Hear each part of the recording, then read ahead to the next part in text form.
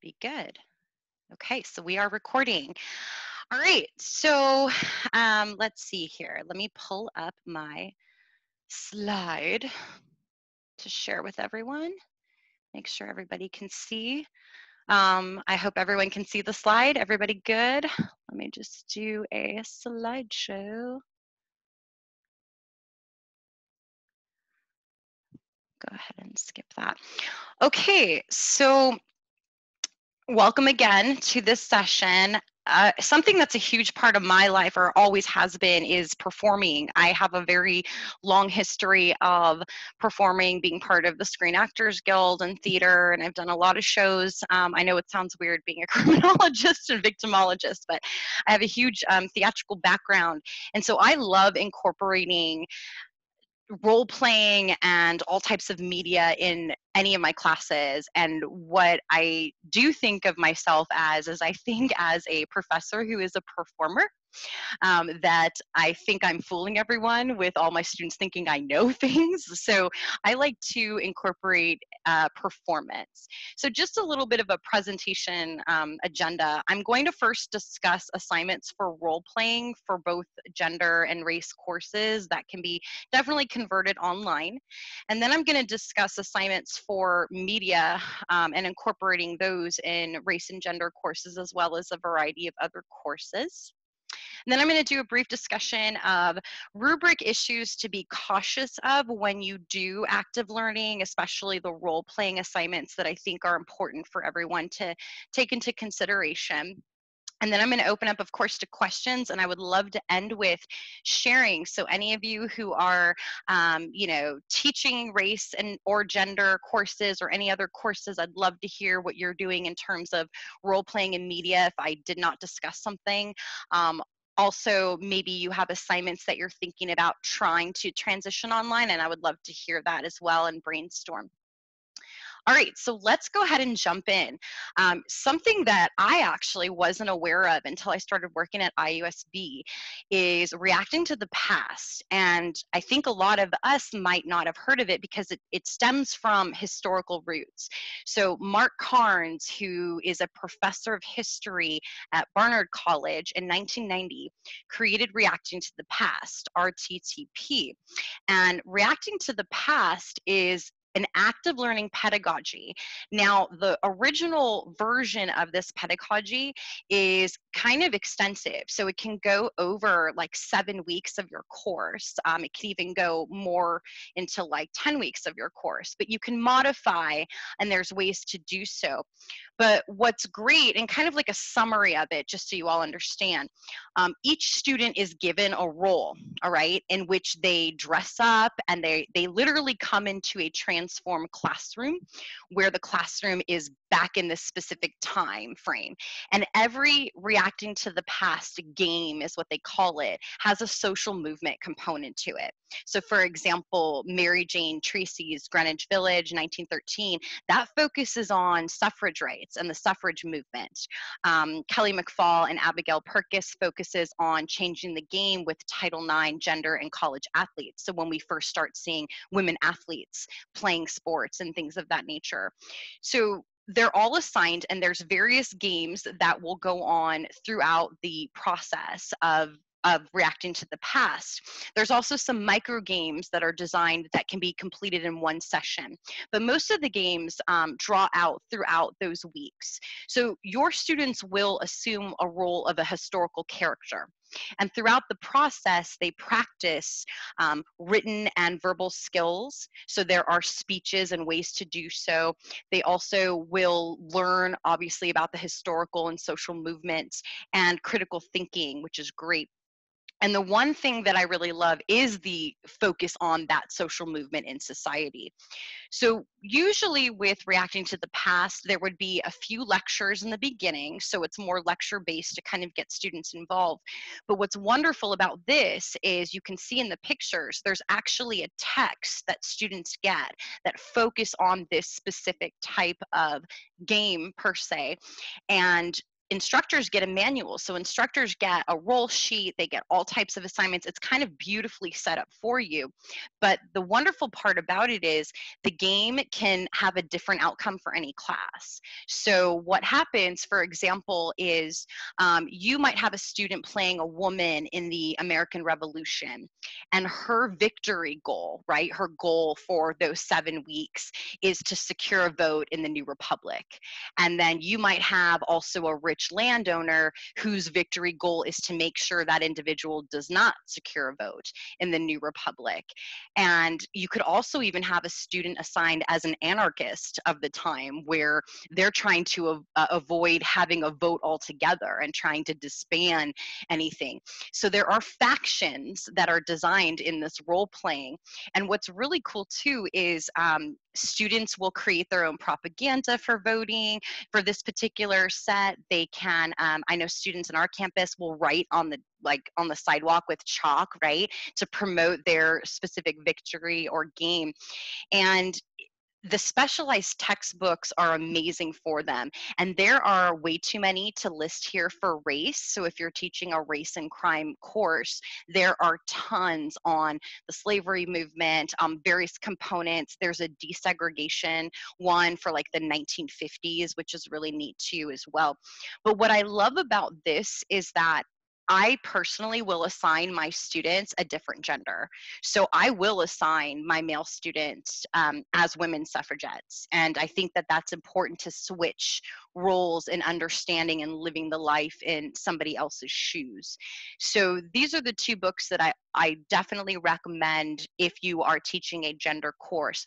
And the way to convert this online, I think it would work best if you have a distance synchronous course where you do need to log in and Zoom with your students. You can encourage them to dress up, but you still could play this game. You could design, the back could be Greenwich Village for you, right? And you can do all sorts of things with this online as well, and getting students to work together. You can put them in breakout room sessions where they can sit there and discuss and meet with their factions. So there's a lot of ways to convert this to an online format as well. And of course, you are assigning the roles, which is wonderful too. So you will get to know your students in those first couple of weeks when you are lecturing on very specific components. And you'll start to see like, okay, this one student's a little bit more conservative, or this student's a little bit more liberal. I like to flip the roles for them because I want them to see the other side of the story, essentially. So again, not all of us have time to give up 7 or 10 weeks, right, in our course, but I highly encourage you to look at the website, which I can definitely give you, and take a look and see all the different micro games, because you can take pieces of this where you might have your students dress up for 2 sessions instead of for 7 weeks, and not have that main victory goal, but you could have mini goals for your students to incorporate as far as role playing. Other types of role playing that I tend to do in my classes, one of the role playing I'm doing this semester is I'm teaching courts. And in our courts class, all of my students, and they're actually currently signing up as we speak, uh, they are going to take on one of the current US Supreme Court justices. So what we will do is we will have mock US Supreme Court sessions, and we're doing this all online. And what I love to do is I love to bring and incorporate other faculty in, as well as alumni. So I have 2 faculty members from the English department and a faculty member from political science, as well as an alumni from political science, a student, who are going to come in and act as the defense and prosecuting attorneys for my students. And they are going to do oral arguments and argue why my US Supreme Court class should hear the case or not. So this is after, obviously time spent discussing with them.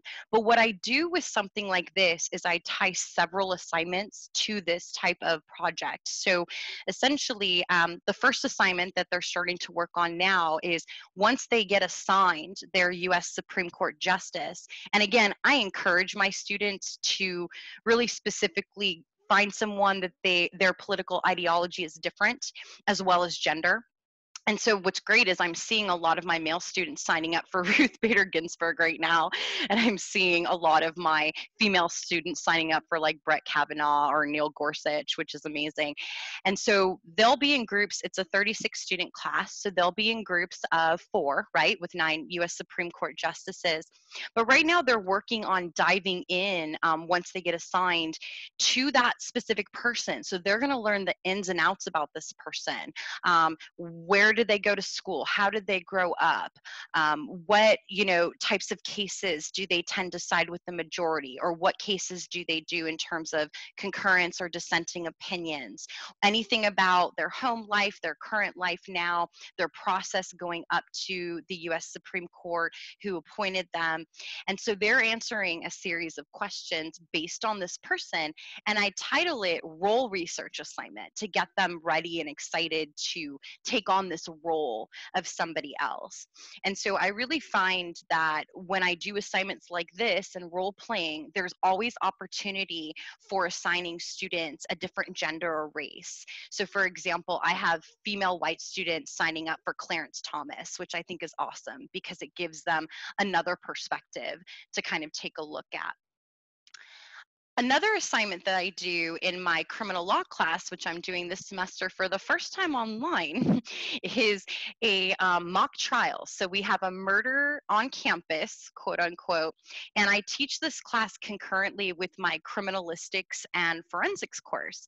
And so my criminalistics and forensics students that are also taking crim law concurrently, the semester I have 4, they actually would be collecting evidence and things of that nature, and they will serve as the expert witnesses in the trial. So they'll pick out one type of expert witness. And what I love is usually there's a good amount of women that are taking both concurrently, and I love to give them the types of unit analysis individuals that tend to be male.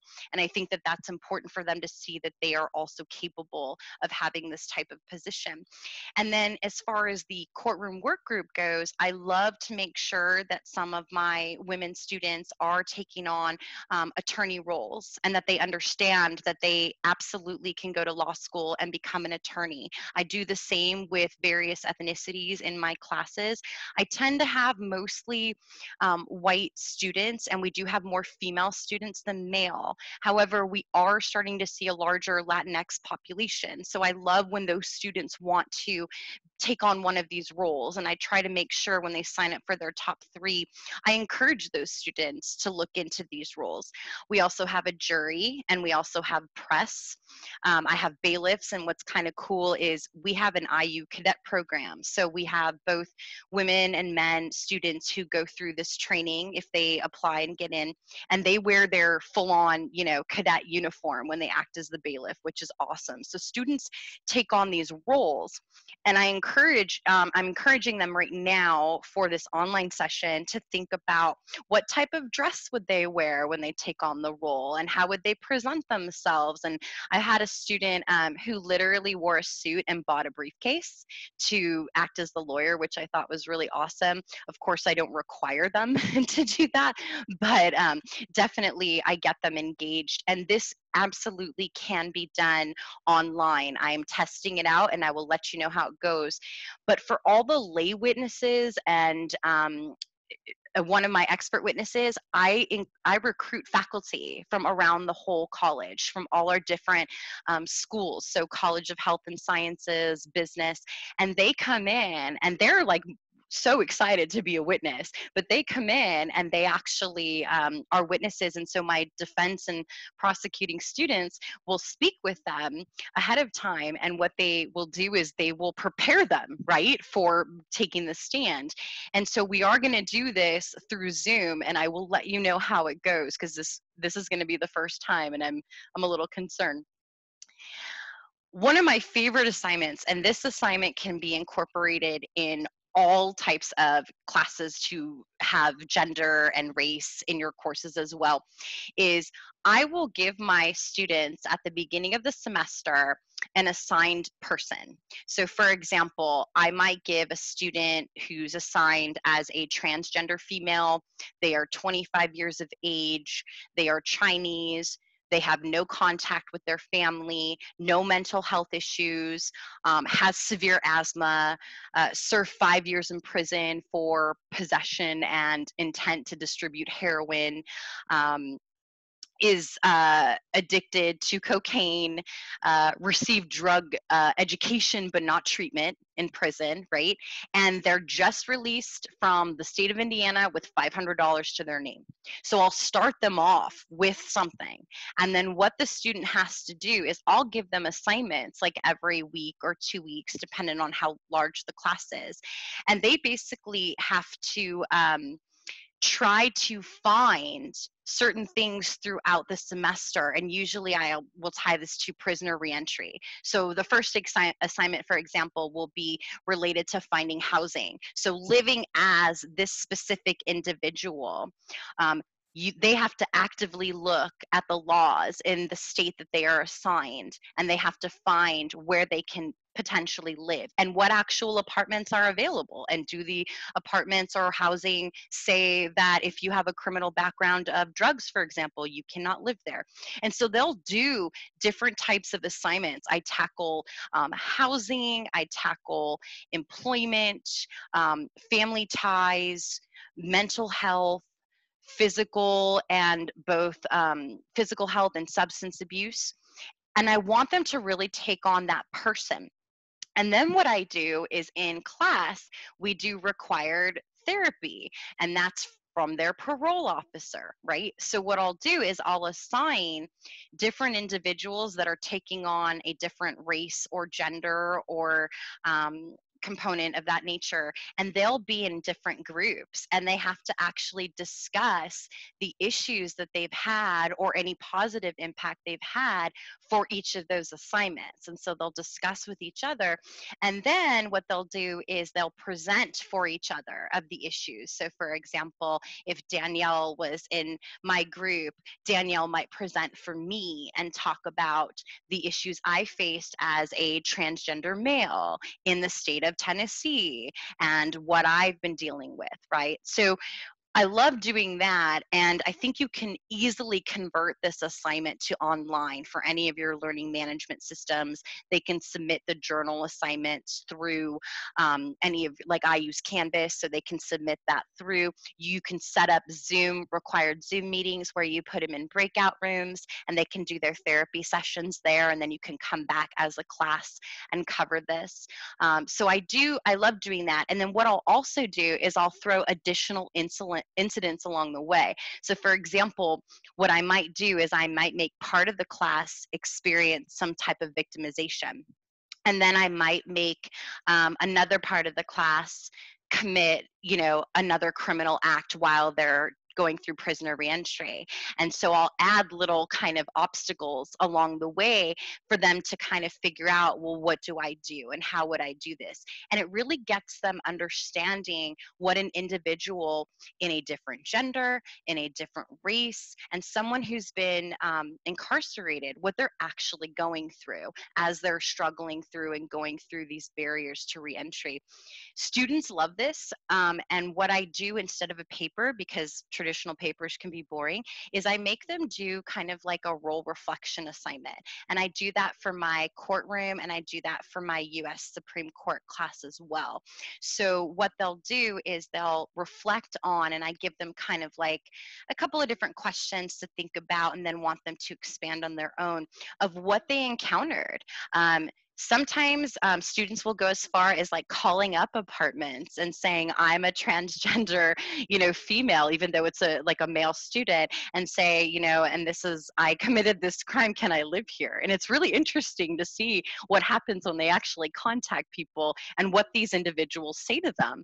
So I kind of have them take on a different perspective. And what I love the most about this assignment is when I do get the reflections back, it's the students that have always viewed incarcerated individuals as just criminals who deserve to be locked up. When they are writing this reflection and they say that they see these individuals in a different light, and they're not using the word felon anymore or the word inmate, they're saying incarcerated individual, and saying that they want to do some sort of reform, right? I love that. That's what makes my heart happy. So this assignment can be done in a race and crime course as well. You can take away the release from prison. So what you can do is assign individuals a particular race, age, background, type of job, amount of money earned per week, a family situation, any type of mental health or physical health you want to assign them, and then do your incidents along the way, which could be done with a victimization course. It could be done with a career course as well. The last type of role playing assignment that I really find to be fun and effective is debate. So, what I'll do is I will pick a particular topic, something that was discussed in lecture, but I didn't get too in depth in it because I want students to do their research. And in this case, it would be what? Online video lecture. And I'll assign individuals a particular stance, I'll assign them a particular gender as well as race. And I usually incorporate a location. So the location might be a PTA meeting, it might be a community forum or town hall. It could be a protest, so like in front of this political building. And I try to select controversial topics so students are going to have their own perspectives, but they're taking on the role of someone else. So they almost have to put those perspectives aside and view it from a different standpoint. So one example is I'll do like a PTA meeting and zero tolerance policies or gun policies. I also have done drug policies. I'll make some sort of incident happen that I announce to the class. So I'll say, okay, school shooting, or I'll say, drug bust at Merkville High School. I usually create some random high school with my name. And then what I'll do is have the students then debate. So they'll come to the next class after doing some research and debating as the person they are assigned. So for the PTA, I usually will say, okay, you're all parents, right? If I'm going to do that one, I'll make them all parents. And then I set up like a little podium for them, although online, I'm going to tell them just to use a pen as like a microphone. And they get to speak and argue their perspective based on the individual they are assigned, the role they are assigned. For neighborhoods, sometimes I'll do like for community forum or town halls, I'll do some sort of like increase in a specific crime. With protests, I usually incorporate some type of CJ policy, so some type of social event. So Megan's Law, residency restrictions, Black Lives Matter. I'll even throw in anti-Black Lives Matter because I really want students to understand everything in terms of these components. But so with like sex offenders, for example, what I might do is say a recently released, sex offender, previously convicted sex offender has just been released into your community. And now, based on who you are, let's come together and have this discussion in our community forum. And so different things like that. When I do the protests, I usually have students make signs that are for their particular topic. Of course, what you can do with COVID-19, I like to check in with my students to see what resources they have. And so I've kind of tweaked this where they can make a poster that is from like Google Docs and use Google, types of photos and images as well. For students who are living on campus and have a bit more access, I tend to try to assign them roles in which I know that they can go get some items for free on campus and they can use those, and especially now if they're feeling comfortable for doing that. All right, so let's take a look at some media-based assignments. So the first type of assignment that I use, and I use this in my Myths, Issues, and Realities course, is what I call a journal entry. I do teach a unit on race and crime in this class, and I also teach a unit on gender and crime. So we talk about the various myths that surround gender and crime. We talk about the various issues as well as realities, and we do the same, all three topics for race. And so what I do is I provide my students at the beginning of the semester with a list of TV shows, and it's an approved list of TV shows. I also include free TV easy access websites. There's a couple out there where they can access some of these shows. And on the list, I'll put next to them what topics they'll find for that particular show. So, for example, Law and Order SVU is one of the shows, and our students love those types of shows. There are some really great transgender hate crime episodes on that, and I'll also put down, women, gender issues in crime. I'll put down race and crime. There's a couple of other shows, like, for example, when I do corrections, I will put Orange is the New Black, I will put Oz, I put Wentworth, so they can look at that from both a gender as well as race lens. And so what they'll do is they'll pick one of those shows. So let's say a student wants to cover transgender issues. They'll pick transgender issues. They'll look at which types of shows connect with that. And then I recommend that they look at IMDb and look up the synopsis for each show. And once they find an episode that they want to watch, they'll watch the episode and they get a series of questions. So they have to summarize the show, of course. But what they'll do is they'll have to pick out at least 2 or 3 myths that they're seeing based on what we had discussed in class in the readings about transgender hate crimes. And then they will pick out 2 or 3 realities about that particular hate crime if we're doing transgender hate crimes.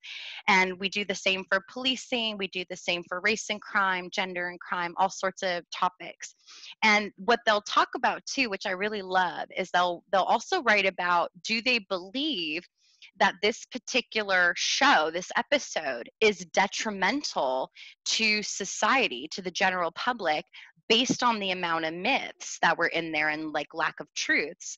And what I love is students will say, Dr. M, man, Criminal Minds, I love that show, and now I dissected it, and now I'm so mad at them. Why did they do that?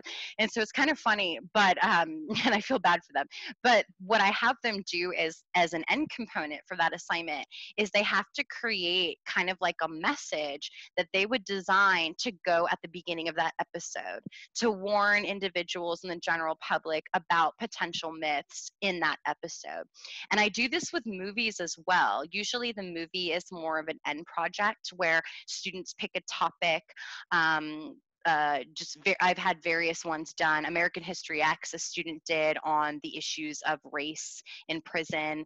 I've had students do Gone Girl, where they've looked at the criminal as the other, and they focused on this female, beautiful woman being this criminal, and automatically she has to be crazy, right? And they focused on those myths as well.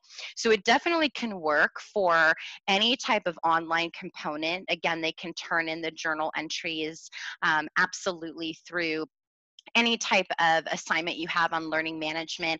And again, if you want any information about the types of shows that I do, or like a list, I know a lot of my students have Netflix and they have Hulu and Amazon, but for the students that do not, there are free websites which I can easily send those to you as well if you're interested. A second type of assignment that I do is the social media assignment. I love incorporating social media and doing kind of like a mini content analysis. And usually it's on a particular topic. I learned real quick that apparently our students are not into Facebook anymore. Apparently that makes us an old person. And so I started looking into Twitter and became more involved in Twitter recently. For those of you who know that I'm on your Twitter now, but I recommend using Twitter or Instagram, and I also make them do Facebook. But what I do is I allow students to pick a topic from an approved list of topics. So, for example, it could be like when I teach with race and crime and teach about that in a unit, I've had students choose to research political officials' comments on Black males in crime. Like that was their topic. And so what they do is throughout the whole semester, they'll spend a couple of hours a week and they'll have their particular social media. So they decide if it's Twitter, if it's Facebook, if it's Instagram, and they'll go through and they'll document what they're finding in relation to their particular topic. Of course, we've seen comments by individuals recently who like to go on Twitter, right? So I definitely definitely have had students pick and look at like negative images of women in political a political capacity. And so that's been one topic I've had students look at, you know, issues discussing transgender rights on social media. And so I had a student do that on Facebook, which was really, really interesting. And so what they'll do is they'll write a summary analysis of what they found. So they'll do very brief assignments for this over the semester. And then at the end of the semester, they will write a proposal on how to change social media platform in regard to their topic and what they've found and how best to approach these sensitive issues throughout the semester.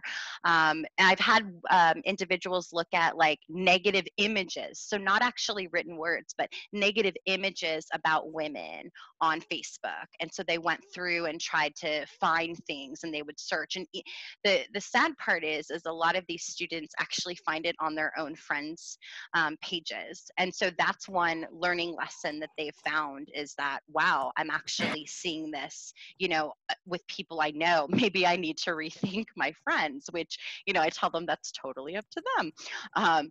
But there's a lot of ways to incorporate race as well as gender. Doing an activity like this, even in you know, another class that's not specifically titled gender or race, you can do this in a variety of courses. It could be anything: crim law, courts, corrections, and so forth. There's plenty of ways to kind of move around in terms of this assignment. Now, a quick note just about grading rubric issues for active learning. What I want to really stress is, you know, there are students that we have that are very shy. They're very timid naturally. They're just naturally an introvert. And then, of course, we have those outgoing and really, you know, extrovert type of students. I think it's important that when you do any type of role playing, to keep in mind that those shy and timid and introvert students are doing something like this probably for the first time. And so, because of that, what I like to do is I like to kind of watch those students a little bit in terms of how much they start to open up and participate over the semester. So in terms of like the courts or my criminal law class, the students that are a little bit more timid and a little bit more shy, once they start digging into the role and seeing other people doing it, what I notice is they start to participate more. So when I'm grading them, I'm definitely not comparing them to those, you know, A students who are just like all in, you know, and doing everything.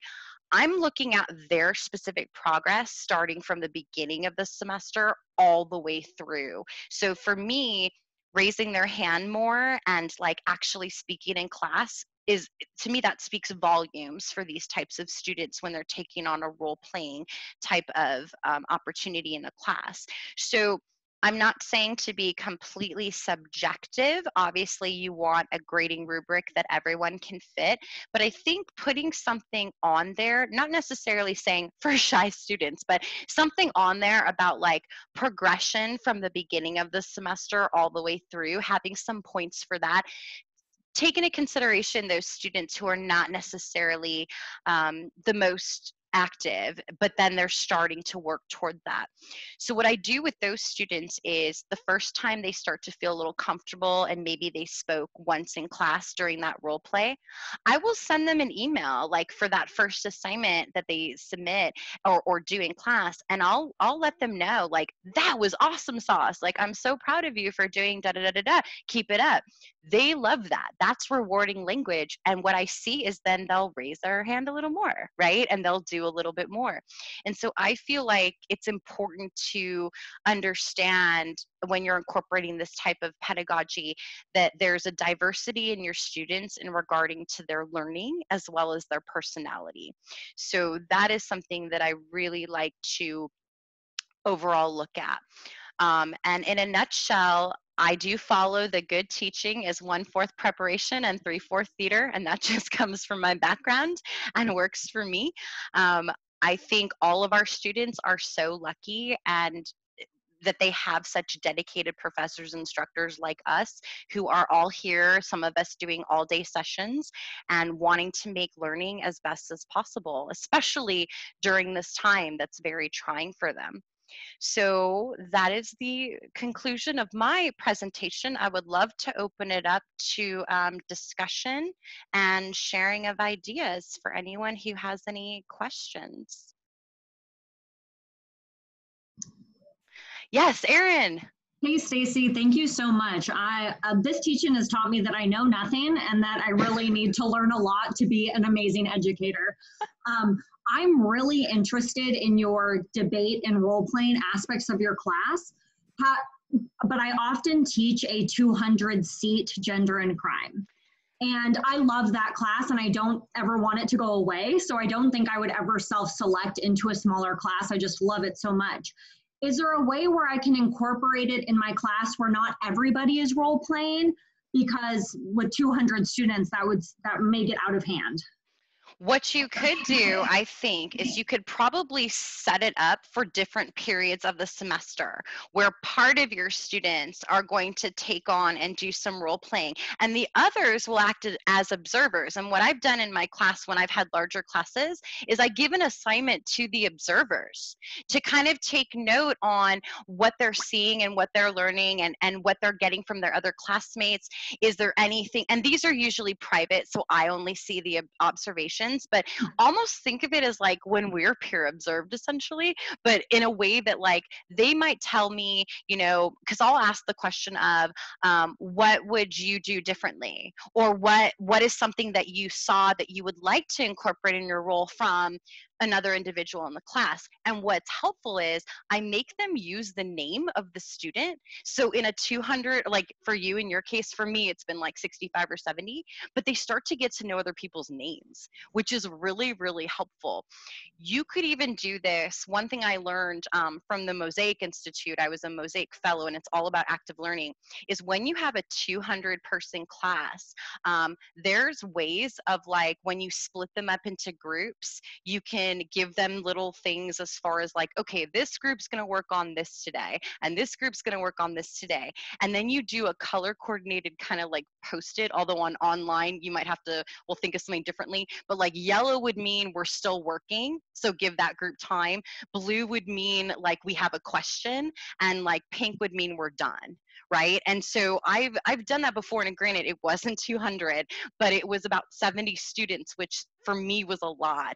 And so I find when I do that, I'll just give them different activities to do, but I definitely think you could split up like this 1/4 of the class is going to role play, and then the rest of the class is going to observe. And so everyone's doing an assignment, it's just not all role play at the same time. I love that idea because it also doesn't put too much pressure on students who don't feel comfortable speaking in public. Exactly. And yeah, love it. Would you share your syllabi with me? Sure. So I don't have like, I usually on my syllabi give very brief information about the assignment because I love to discuss it in class. But I can definitely share, you know, I can get like my assignment sheet and things like that and send that out if you want, definitely. Yeah, that would be great. Thank you so much. Perfect. Any other questions? Of course. Let me give you guys, I'm going to put my email in here for everyone. And then that way, just email me because I will forget. Literally, this is like the 5th Zoom thing I've done today. And this is a fabulous, you know, time to do a presentation. But my brain is fried. I'm sure all of yours are too. So I'm going to put my email in here. And that way, just email me and say, hey, you know, can you share such and such? I'm more than happy to do so. Also, Iris. sorry, I have a child here. Stacy, I'm gonna have all of the presenters send me their stuff if you Perfect. consent to put it on the DWC website. Yeah, I'll make a note of that. So that way I can do that and you can share. Sure. Okay. But if anyone wants to email me too, just about anything else, you're more than welcome to. I just wanted to put that out there since I came late, that I am gonna create on the DWC website. Perfect. Okay. Any other questions about role playing or incorporating media? anything, or even, you know, something you want to discuss about. Maybe you have an assignment and want to think about how to add a media or role playing component to it. I'm more than happy to brainstorm with you. Do this in a mid-sized, completely asynchronous course. Okay, so what are you thinking about? And okay, so 30 to 40, and which type of assignment are you thinking about?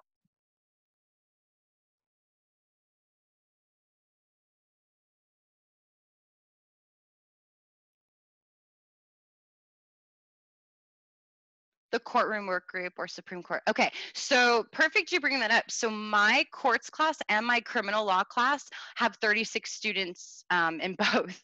And so what I'm doing online is when we do our required Zoom, oh, so you're doing asynchronous 100% completely. Okay, so for asynchronous 100% completely, what I would probably do, it's a little bit difficult because they're not really like performing, but you might want to adjust their role research assignment. And you might also, I know for asynchronous courses, a lot of times you can have your students record. So you might want to think about having them, maybe if you give them some sort of like, okay, you're Chief Justice Roberts, and here's the case that's going to come to you after they've done their role research, maybe have them do like a voice thread or a voice recording. I use VoiceThread for my classes, and students love it because they can hear each other. And so when it's a fully online course, I've used it before, they like to hear each other speak. So you could probably do VoiceThread assignments that you can tailor around the different characters that they would play. I hope that helps. We can brainstorm a lot more though, because that is a toughie when it's 100% online. The VoiceThread is fabulous. Oh, it's fabulous. Except the first week of this semester where it just, pardon my French, I'm a sailor, but it was a shit show. Otherwise, it's been, great. But yes, this first beginning of the semester, I wanted to kill VoiceThread and the people that work there. So I spent 6 hours back and forth with them. But yeah, it does work now. Thumbs up. Any other questions? Oh, it's done a lot of. It is. It is less intuitive.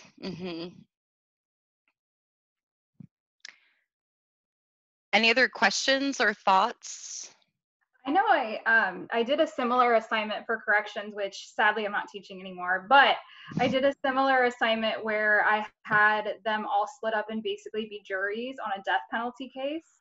And I had them do different cases with different victim and offender characteristics, and then come back with their decision. So they had 2 class periods to mull it over. And it usually got really intense in the classroom, honestly. Like you could hear people really going through some of this stuff.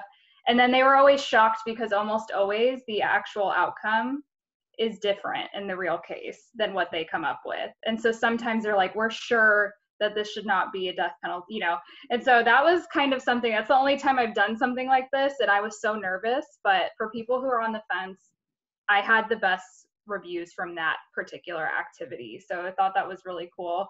And this is definitely making me think of ways I can incorporate it to the class I'm teaching now, since I'm not doing corrections anymore. Yeah, that's the wonderful part about it, is you can totally incorporate any of these types of assignments. They do not necessarily have to be in like a crim law class. So teaching like voir dire, for example, if you're teaching that in any of your classes, I did an activity once in a completely separate class where I had students take on the roles of the defense and prosecuting and all that. Each group was either a prosecuting group or a defense group. And then I had people take on the role of the jury. But what I did with them is I didn't let them be themselves. I gave them a printout of, you're for the death penalty, you're 68 years old white male, you're this, and this. And so when the different groups were practicing voir dire, they would ask a question and it would always shock them as to what their classmate would say, because it would be like my, woman student who's Black saying, I'm for the death penalty, let this person fry. Like they would say something random and everyone's like, but that's not what you say in class normally, and then they realize, oh my gosh, Dr. M gave them roles, like they're playing. So you can do something like that too, to kind of teach certain, different types of areas. And I think it's so much fun and they love it. Like they love it. Yeah. So does the role play, and sorry for my name, I'm very naive when it comes to this. I've never done anything like this in the classroom. Does the role play come later in the semester, and are you kind of building the foundation for not only their specific role, but their education like throughout the semester? Like how does it kind of build up and culminate? Yeah, it depends on the class and the assignment. So, for example, when I do the journal type of assignments, like in my Women in Crime, and I will give them their character and everything like that, that happens in the very, very beginning. And I've done that also in like a corrections course. So that's helpful too, is like they'll get, like you're just released from prison, they'll get that in the very beginning. And then, I'll incorporate lecture, but I'm more of like I want to hear what my students think. Like they can read the book and we can talk, but like, let's talk about these issues. And so that starts in the very beginning. And then what they do is they build on as we progress and learn more material. The assignments get a bit more trickier. I throw in those incidents and things of that nature. And so they're doing it throughout.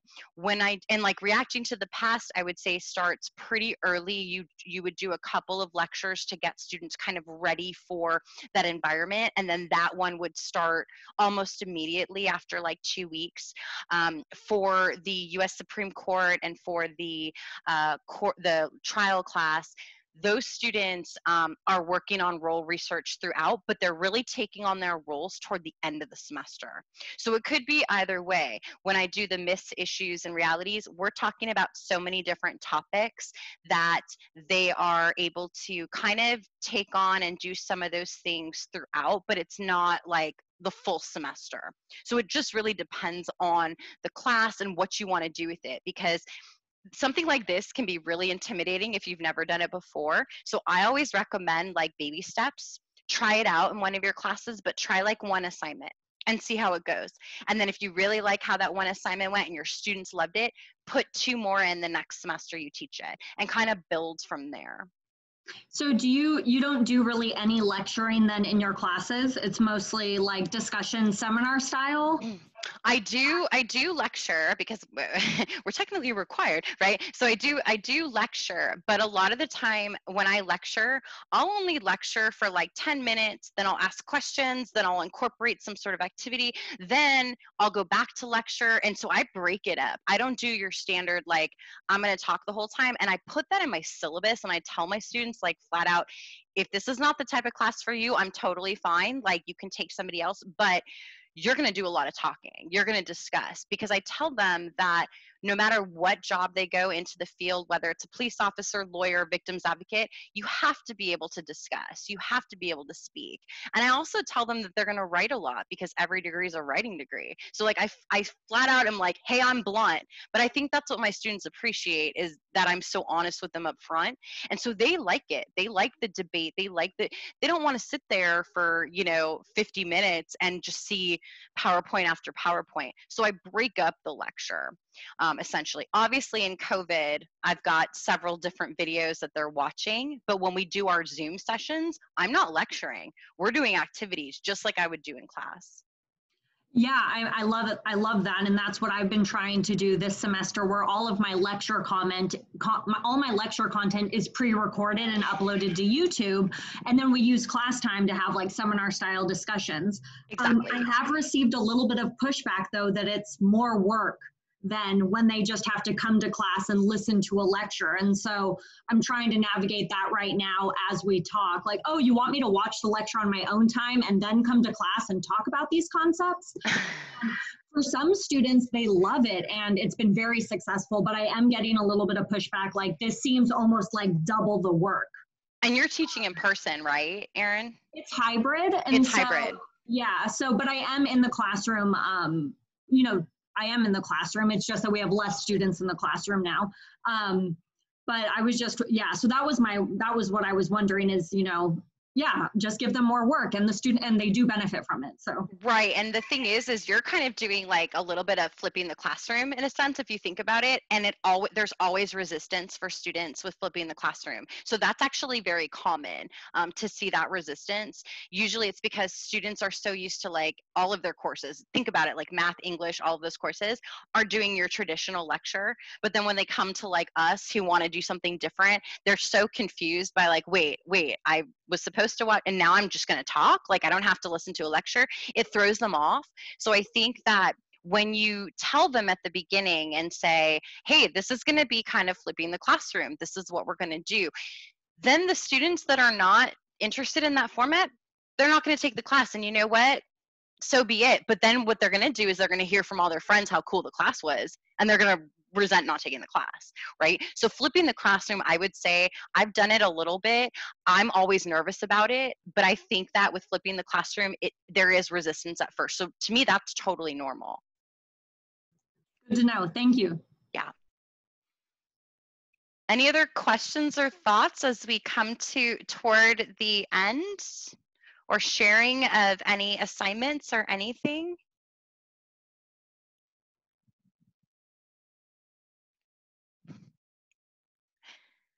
Well, if not, oh, thank you so much. If not, then, I hope you all have a wonderful weekend. I'm going to figure out, this is my first time recording, so I'm going to figure out how to stop it and send it to Shelly. And hopefully Shelly will help me. Thank you so much, Stacy. You're so welcome. Thank you all for having me. I'm so appreciative of Division of Women in Crime. Yes, and I will be emailing you. Yes, email me, definitely. We have to talk about California, so yes. Thanks, Stacy. Thank you so much, everyone. So Shelly, do I just hit stop recording and then where does it go? It should go to your clouds. Oh, because I did record on the computer. Is that what it is? Oh, then it's gonna give me a link, I think. It should give you a link. This is why I had the video off. Yeah, it should give you a link.